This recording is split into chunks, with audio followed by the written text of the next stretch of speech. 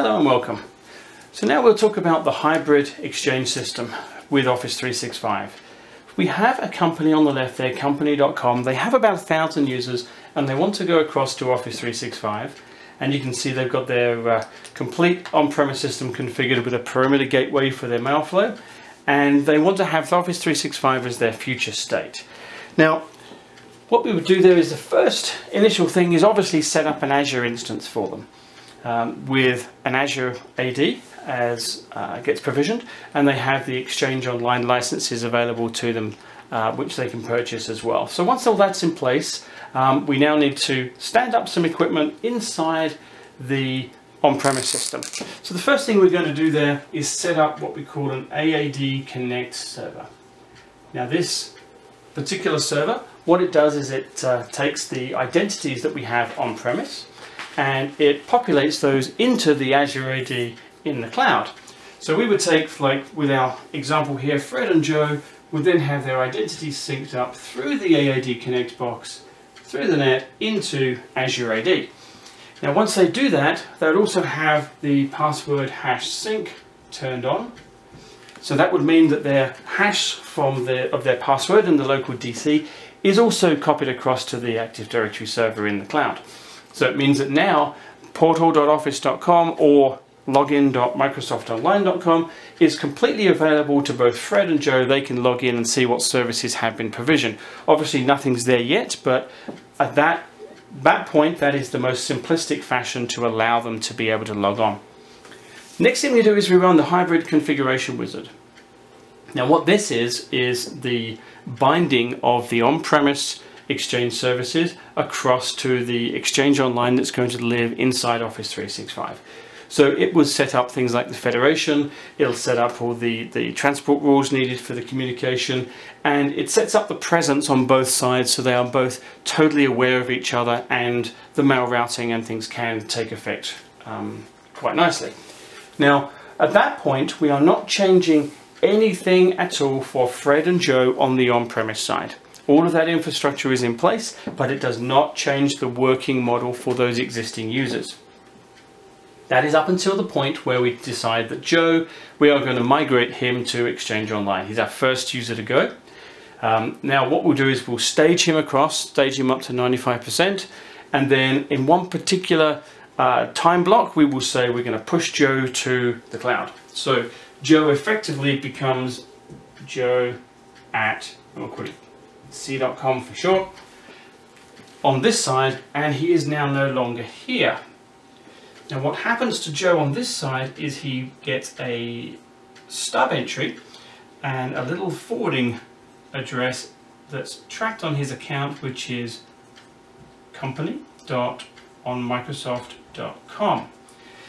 Now obviously Joe is still going to want to communicate with the outside world and the people which live back in his company.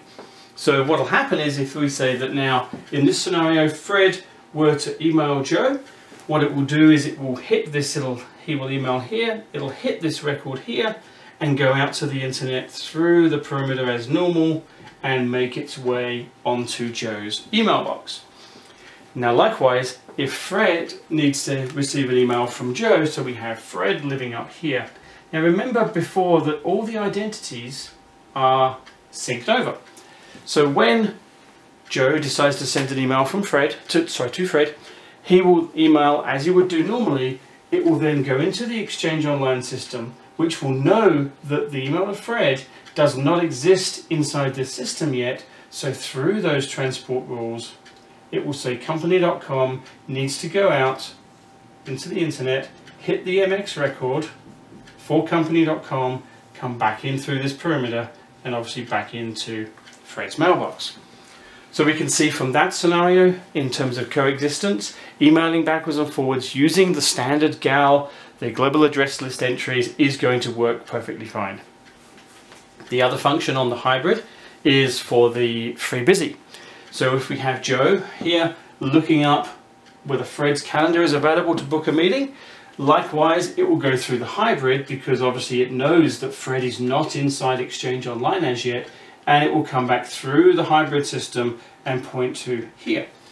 Now Similarly, if Fred needs to look up the FreeBusy time for Joe, it will know that it's going to have a stub entry, so it knows that it needs to talk through that linkage through the hybrid and be able to communicate with this system to work out whether or not he does exist in there or not.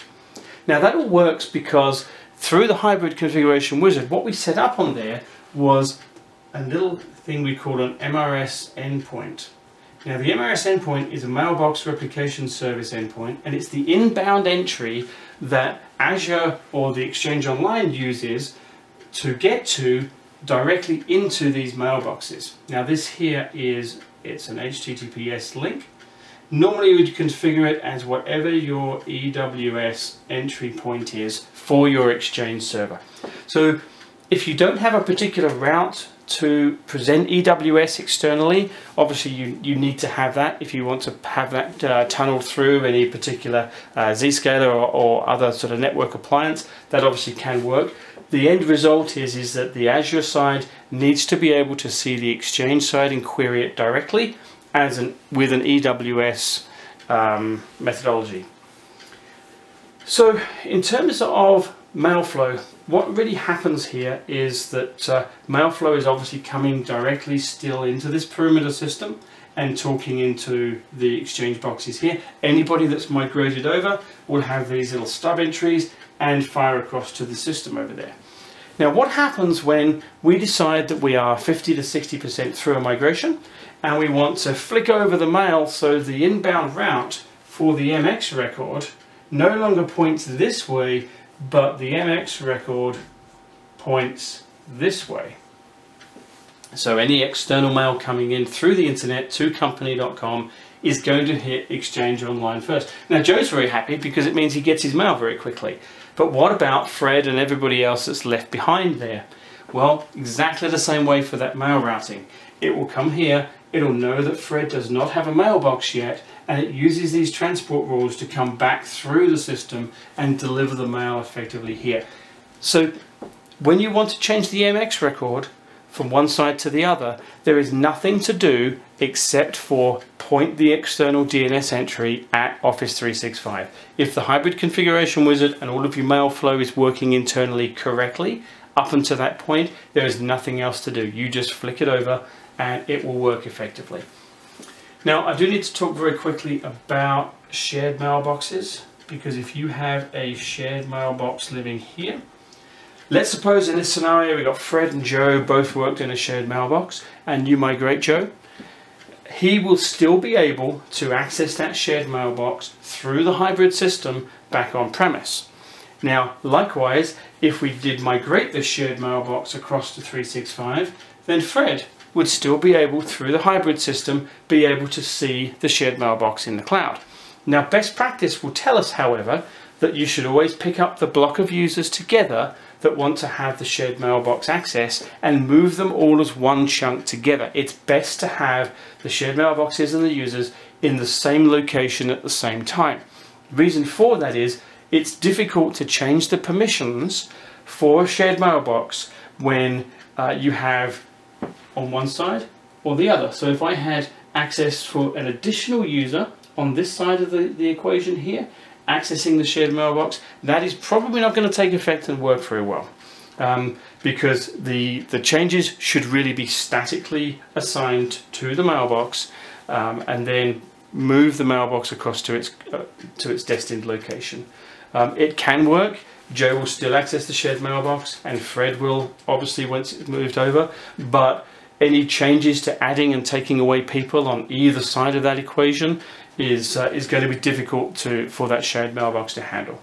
So the best practice would be pick up Joe and Fred together and their shared mailbox and move them across. And that is exactly the same thing for delegates too, because essentially delegates is just shared access to an existing mailbox.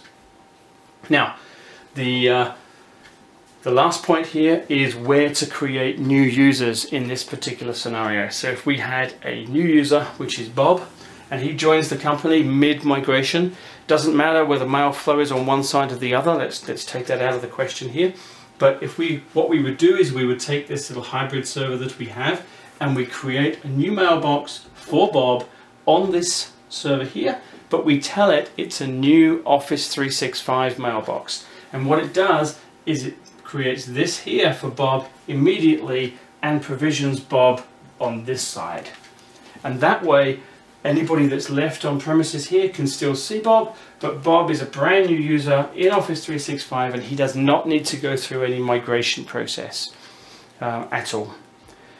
So really, with that in mind, that's a very high-level overview of what the hybrid system can do for a client in this situation. You can see it offers very comprehensive coexistence capabilities, and once you have the AD Connect and the hybrid configuration wizard configured at the start, obviously you do a lot of pilot testing with your mail flow and make sure everything is correct, but at that point you are not affecting anything on premise, so that is a good place to be. But do your testing, do your piloting, and keep the client happy under those circumstances. And this is the video system I put together, which is straight to the meat, so please subscribe and look at the other videos that we have.